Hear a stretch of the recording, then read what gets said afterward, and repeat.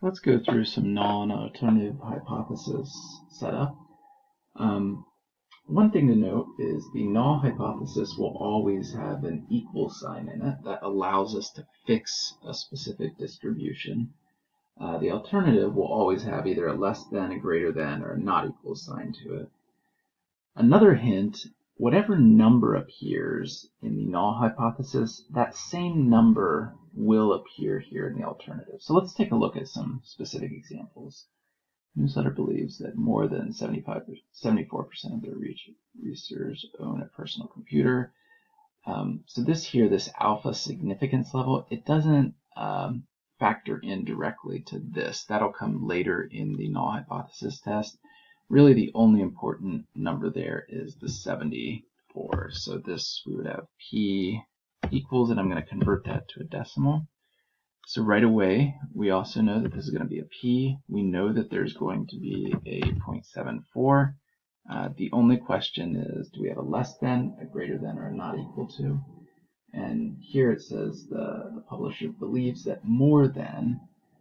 So if we indeed reject this null hypothesis, we'll settle on this claim. It's important to know that the alternative is really what we're expecting to find when we conduct most studies, at least in terms of scientific research or some kind of, I guess I shouldn't say that. There could be situations in factories where you assume that the null hypothesis is mostly going to be true unless something really out of the ordinary is happening. In scientific research, this is what the researchers believe is probably true, or they wouldn't be conducting the study in the first place. I'm going to submit that. Go to next. Again, we know that there's going to be an equal sign. This is the key bit of information. And we're talking about a proportion here, not a mean.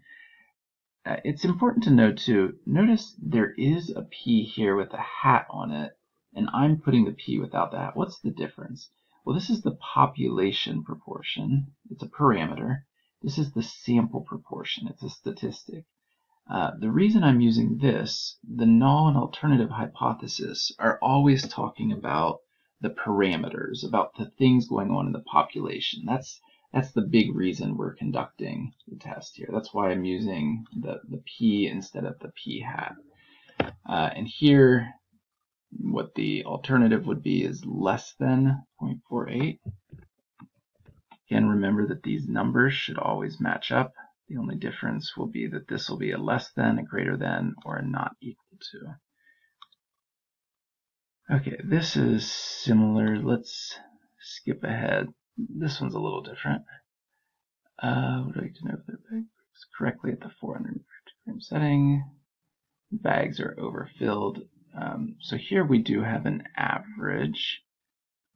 So we need our population mean, which would be right here.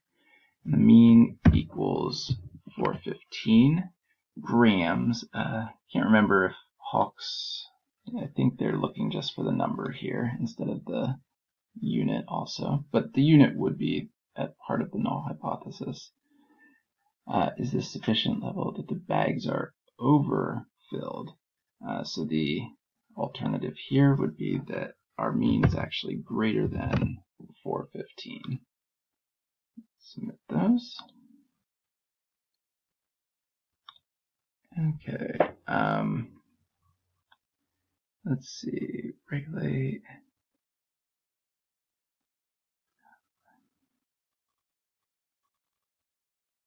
Okay.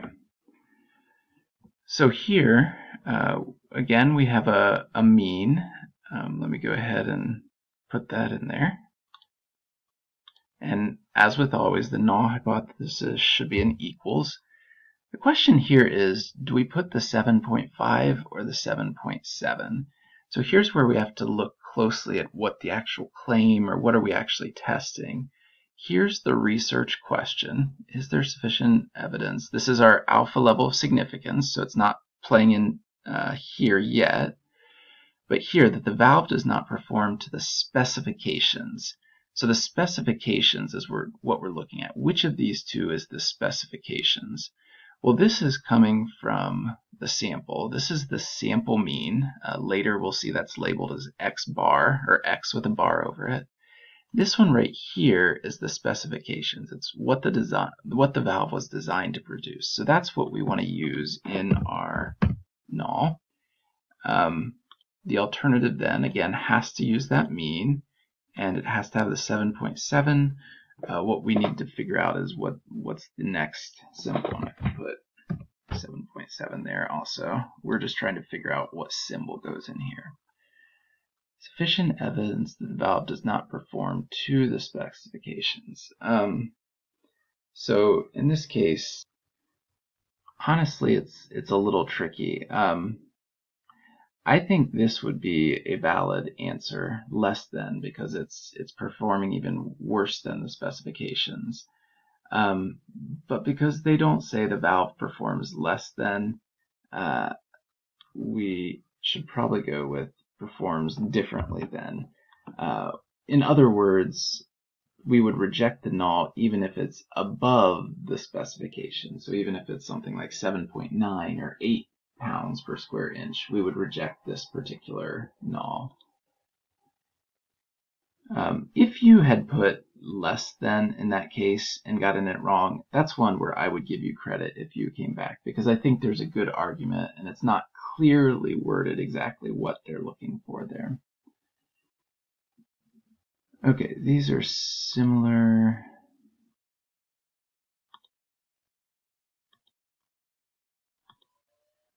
Let me do one more here.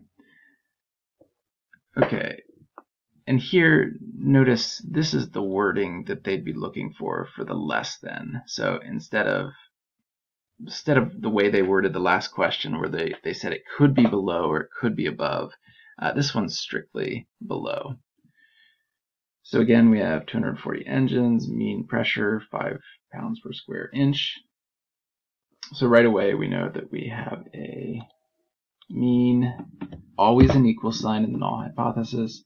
The question is the 5 or 5.1, and we're looking at the specifications. So this is that 5.1, and this is going to have to be mean something 5.1.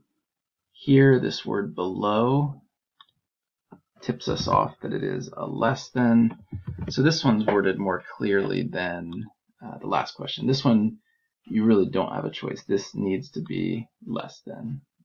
Okay, and I think that gives some basic examples. Feel free to write if you have further questions, especially on specific ones that they've